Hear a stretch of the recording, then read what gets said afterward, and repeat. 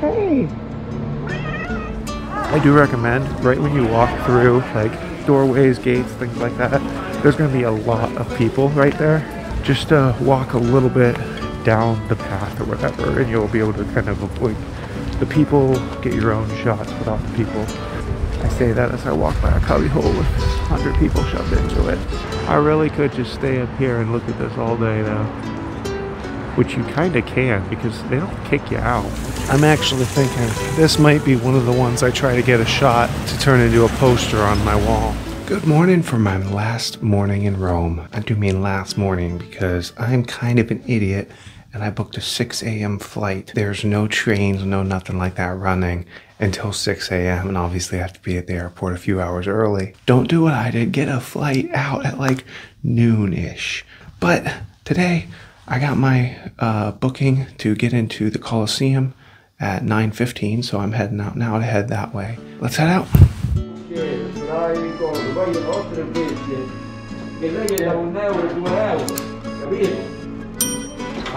Okay, got myself my first double shot of espresso to start the day. My experience so far is that the espresso is not as good up in Rome. I think the South does coffee a little bit better than the North does. Sorry, Italy. Since the cat ruins are between my place I'm staying and the Colosseum, I figured I would briefly stop here and say hi to the cats and see if any of them will let me scratch their little heads. Hey! What?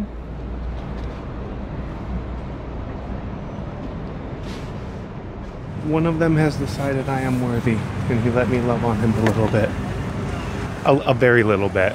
It was a brief rubbing, and then it was like, nope, I've had it. Found some more of them ruins that you just stumble upon when you're walking around. I hadn't stumbled upon these ones yet. No idea what it is. There's absolutely no signs anywhere that say. It's crazy to me that this gigantic building here behind me is actually a modern building. Built in like the 1800s, and pretty sure the Romans would be happy with that one here back in their time. The designer of that one did a good job. I'm really trying to push it, make into the Colosseum on time, because I keep stopping to take photos since it's still only about 9 o'clock and there's just not a lot of people out yet. I'm not going to be given any type of like history lesson while I'm walking through here, because I'm not a historian nor am I a tour guide, and anything I said would probably be incorrect. I do have an audio guide on my phone, which I will probably find a spot up at the top and out of everybody's way and just sit there and listen to it, because there is a lot of people in here. I think the sign back there said it's limited to like 2,000 at a time or something like that. So it's a lot of people, and all of them huddle around the first site you get to see, the first like overlook.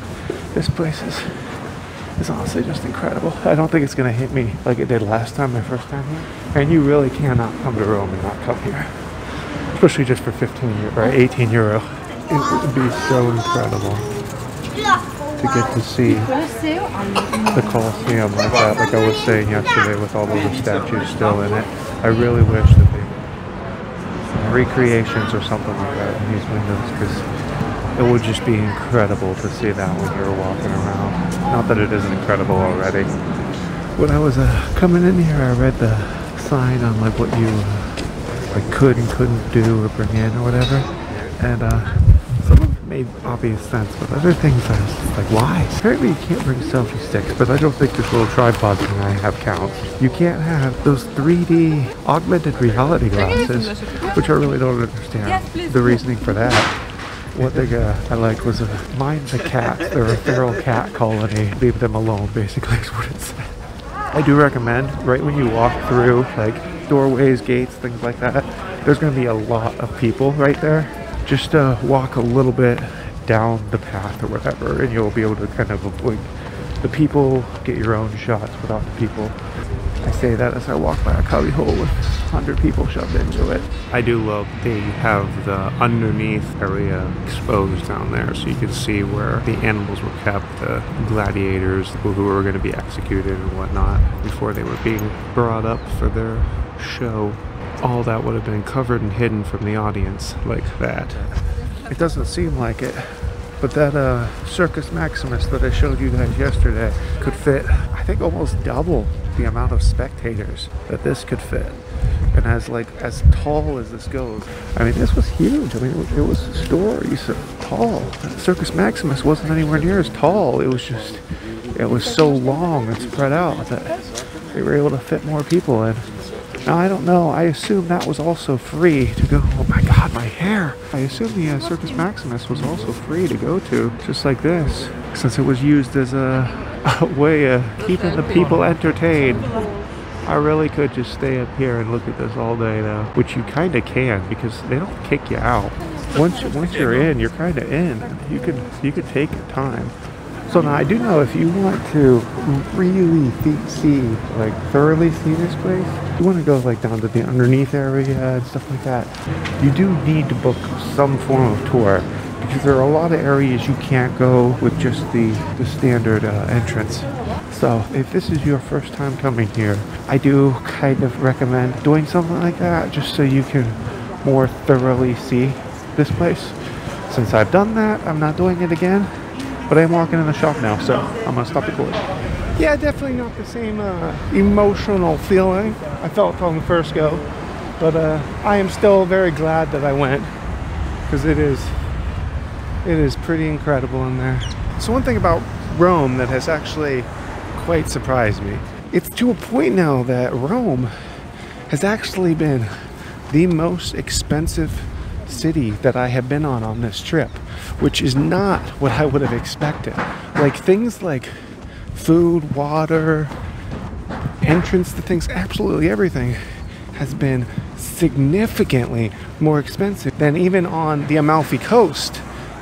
So though you can get rooms for very cheap here in comparison with down there, your actual day-to-day expenses, especially if you're going to sites like this and stuff, is going to be a lot more here in Rome. So if you are on a budget, maybe stay away from Rome, but it can still be done pretty cheaply. As I showed yesterday, there's so much to see for free. Like I don't plan to spend anything else on sites today. Everything else I'm going to be doing is free. I'm looking at the cabs over here since I know that's how I'm going to have to get to the airport tomorrow. It is luckily one of those places that has a fixed pricing to and from the airport.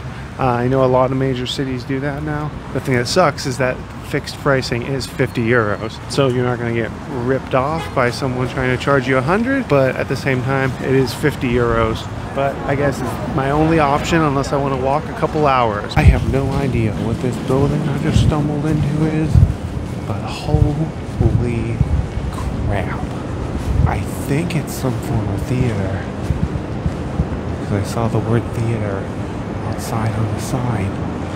But Jesus Christ, guys. I don't know how well that's coming through. But Jesus. That place was beautiful. And I still have no idea where I'm heading. I haven't even looked at the map since I left the Colosseum. I'm just walking. Look at this car. I want that little thing. That is so me. I'm only buying things that I'm using to decorate my apartment for rental. And it obviously needs some form of calendar. And last time I was in Rome, I got one of these. And this time I got one of these. Il Gatto di Roma. Wanted to let y'all know ATM fees and such here. I tried a few of them just to compare. And they all seem to be right around 4 euros for the actual transaction fee. But then they have a conversion fee on top of that. The conversion fee is like converting from USD to Euro, and their conversion rate was absolutely horrible. And I clicked decline on the conversion, but it still processes. So I don't know how that works. I don't know if my bank then decides the conversion rate. I guess I will find out when I look at my bank statement. But yeah, I don't know why the ATMs here have like the worst conversion rates I've ever seen. On my walk around heading towards other potential Bernini fountains, assuming I make it to them, I walk by the Trevi Fountain again, which is just absolutely breathtaking. But it is not running now, so I'm glad I walked by it when I did it earlier, because I got to see it actually functioning. But that was also potentially going to be a Bernini fountain. He was commissioned to design and draw it. And for renovations, but it never happened from him. Just some of the concept, and some of the concept did carry over into the fountain, and you can tell by the Baroque, gorgeous architecture. But there's some of that gelato I was talking about. Do not get, because the mound is like twice as high as the pan itself. But man, that Trevi Fountain is absolutely stunning. I don't know what the times they run it or whatever are, but definitely walk by that. Even with the crowds, you'll be able to get a break and you can get up there and admire it yourself. Okay, now this is the reason I walked out here. To show you guys one of Bernini's absolutely incredible freaking fountains. I am not going to attempt to pronounce the name of it. It's kind of far out of the way of like the main tourist sites here. It's just absolutely stunning. I'm actually thinking this might be one of the ones I try to get a shot to turn into a poster on my wall. This phone has an absolutely ridiculous 108 megapixel main camera. But with all the background stuff on this one, I don't know if it'll actually be making a good poster without a lot of work to remove the people and whatnot. Now supposedly this direction is another Bernini one. So I'm gonna try to figure out where that one is, and I'll show you guys it as soon as I find it. Well, here it is, but it's mildly depressing right now because it's got this, it's all roped off from by the police or something. But it is right across from that beautiful one over there. And this is the Fountain of the Bees. The bees right there. But this was another Bernini one. And the bees are obviously pretty worn down, so it looks nothing like, so it looks absolutely nothing like the absolutely beautiful one over there. I'm not really sure why it's all roped off like that at the moment. Jesus. Okay, so I have no idea what was going on back there, but there were hundreds of police down that road where the fountain started, and that was why it was partially roped off. You were allowed to pass through, but they scolded me and asked me to not record. And then once I was about halfway down the road, it looked like there was a sort of protest or something like that was about to happen. So I have no idea what it was for. So as I'm making my way from the Fountain of the Bees to another fountain that's supposed to be up this way, I passed a place that looks like I might be able to get a COVID test. So I'm gonna pop in real quick and see if that is a possibility so that I don't have to deal with that at the airport tomorrow. I am getting a rapid COVID test here. It was €22, so it's technically $2 more than at the airport. But like I said, I'm flying out so freaking early tomorrow, I don't want to have to deal with it tomorrow. So if I can have it done and have that peace of mind, it's worth the €2 for it. So I'm not going to film them shoving the thing up my nose because I don't feel like trying to ask them if that's okay. And I think y'all at this point know what it looks like to have a cotton swab shoved up your nose. Oh, my eyes are watering so much. She like touched my brain on that one. That was the most vigorous one I've gotten yet. Oh, oh. Now fingers crossed. 10 minutes. I am allowed to fly home. So I am not into cars, but I'm sure some of y'all are. And I was walking by a Lamborghini store. And as much as I am not into cars, I do gotta say that them are some sexy gas hog vehicles. I don't know why I kept saying fountain. It was not a fountain. There's a Bernini sculpture in this church, which it appears is closed, which is a freaking shame because it is supposed to be one of his masterpieces. Okay, I got my first cafe in Rome that I've actually really liked, and it's comparable to some of the ones I got down south. However, it's a cafe latte, it's not just an espresso. So if you get a cafe latte in Rome, they're pretty darn good. I have just got to walk by this every freaking chance I get because it is so beautiful, even with all the crowds. And I am very much enjoying my cafe latte. But you can see how incredibly crowded it is down here around the Trevi Fountain, even all the restaurants and stuff. Prices are similar here to what I had around the Colosseum. I got myself a wee little bit of pasta. I wanted to get a small meal so I could potentially get some gelato later. And I'm not going to be filming here because this is a super busy walking street. The meal wasn't too expensive. It was €15.50. So not too bad. A lot cheaper than the one I had by the Colosseum. But I think I'm going to try to cram some of this delicious looking gelato in me now.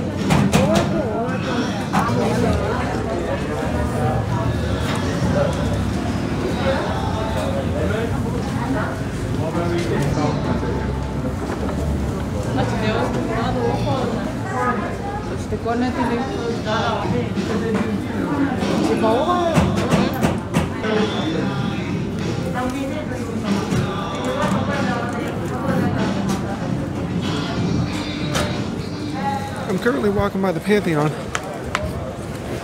and they are finishing up, setting up for a concert.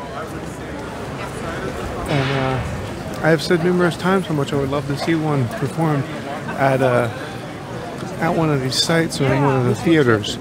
And I just asked the guy, and he said it's at 7 o'clock tonight. If I'm able to, I think I'm definitely going to try to make it out to this, at least for a little bit. It's not too far from my place, but I'm sure there's going to be even more people than are currently packed into here.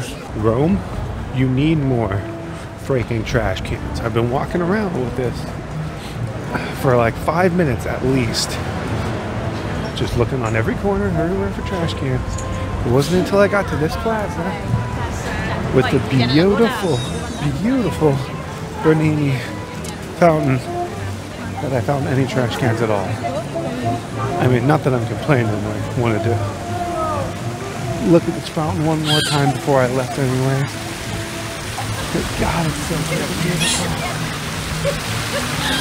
I actually think I want to do the 100 megapixel photo here. I think with that backdrop and everything, that might end up being made into one of my posters, but we will have to see.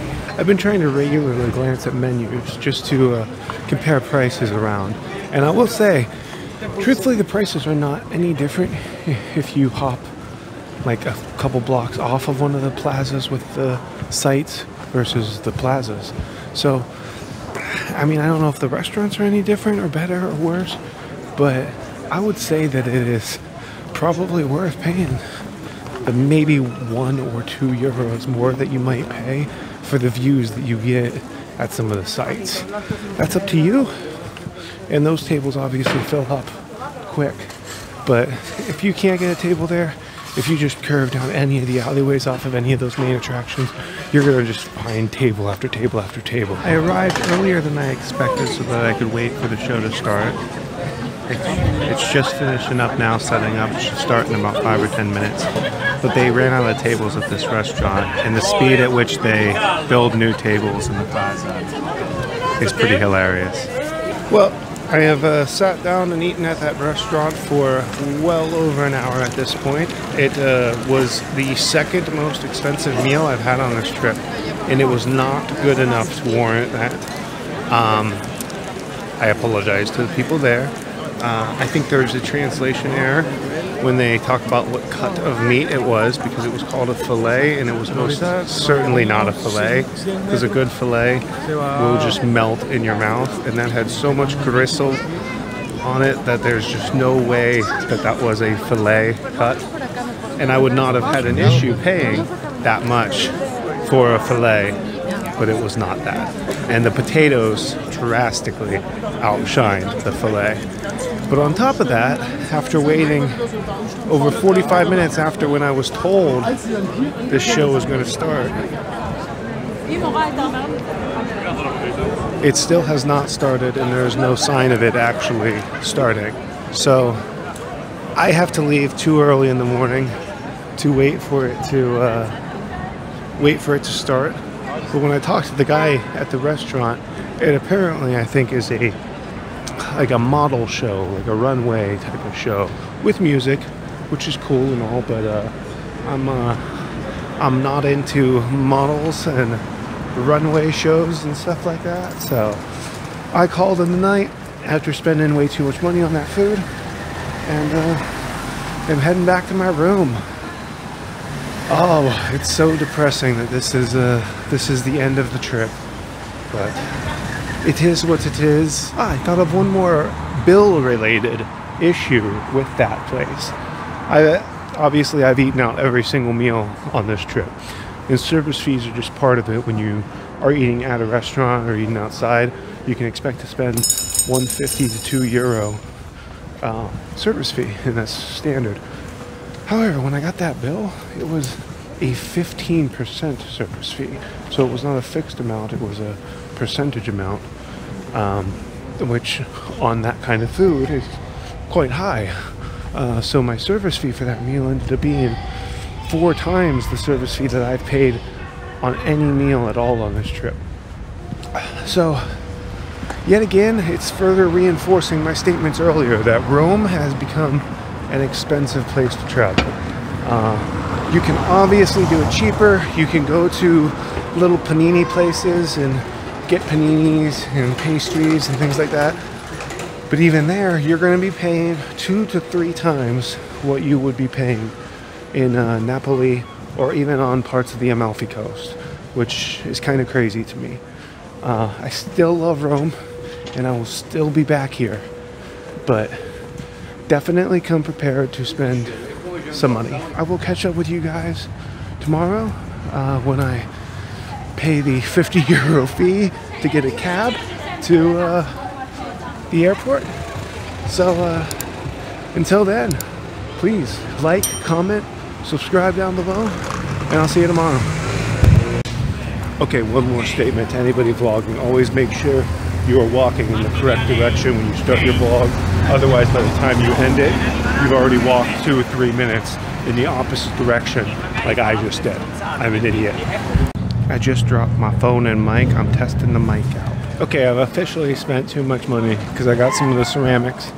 I got one earlier that was like a cheaper China one, which was like a Colosseum. And then I got 2 mask-like ones, which are going to go basically the Colosseum one above and then the mask ones beside the door entry into my home theater. I feel like that. I feel like they'll be fitting, but I'm justifying it by not including this cost in the vacation cost, and I'm including this in my house renovation cost. So that's how I'm justifying this purchase. While I wait for my COVID results, I'm going to give a shoe review. Pre-trip, I bought these. They are the La Sportiva ones, and I can't remember the actual like model. They are nice. They are comfortable. I did break them in a bit before the trip.